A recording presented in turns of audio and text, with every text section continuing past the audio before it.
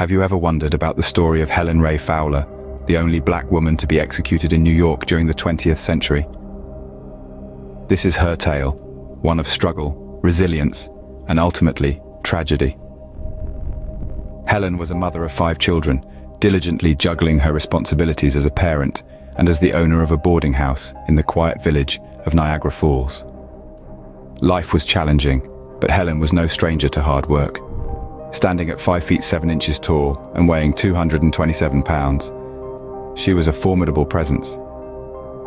During the summer of 1943, she opened her home to a man named George Knight. A habitual drinker with a violent streak, Knight was no stranger to the local police. Little did Helen know her decision to take him in would set the stage for a chain of events that would forever mark her place in history.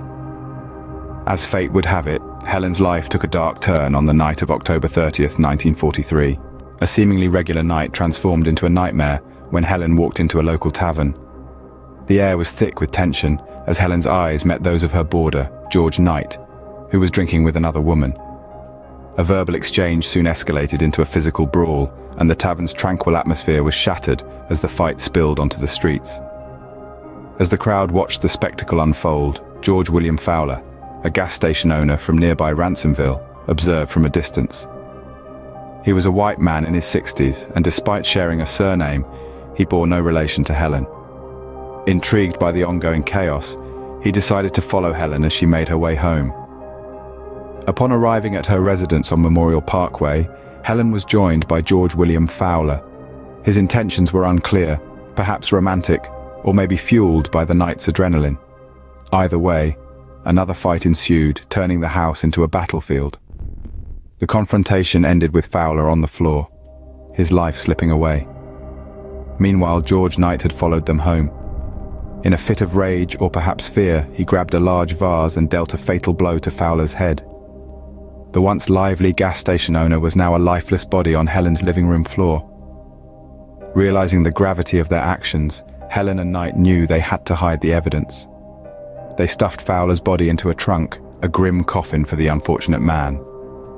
In the cover of night, they drove to the North Grand Island Bridge, overlooking the upper Niagara River. With Canada's lights twinkling in the distance, they heaved the trunk into the river, hoping it would be carried far away. In a desperate attempt to hide their crime, Helen and Knight dumped the body in the Niagara River. But as we all know, the truth has a way of surfacing. The discovery of the body sent shockwaves through the residents of Ransomville, leading to a swift investigation. The local law enforcement wasted no time in apprehending the suspects, Helen Ray Fowler and George Knight. The damning evidence and their own confessions during the interrogation left no room for doubt. The duo had indeed committed the heinous crime. Their trial commenced on a cold February week in 1944 in the Niagara County Court in Lockport. The case was a spectacle, the first murder trial in the county since 1938. The jury, a group of ordinary citizens, found themselves confronted with the complexities of the law and the harsh realities of the crime. The question that perplexed the jury was whether a person who didn't actually kill could be found guilty of murder. The judge, William Munson, clarified this legal nuance. He explained that under the penal law of the state of New York, 2 persons could indeed be found guilty of the same murder, even if only one of them had committed the offense. This was known as felony murder. During the 5-day trial, no defense witnesses were called to the stand. The confessions of the accused, coupled with the weight of the evidence, led to a swift conclusion. Both Helen and Knight were found guilty of first-degree murder. The courtroom held its breath as the verdict was read out. Helen, who had cried throughout the trial, burst into hysterics, while Knight remained passive, as he had been throughout the proceedings.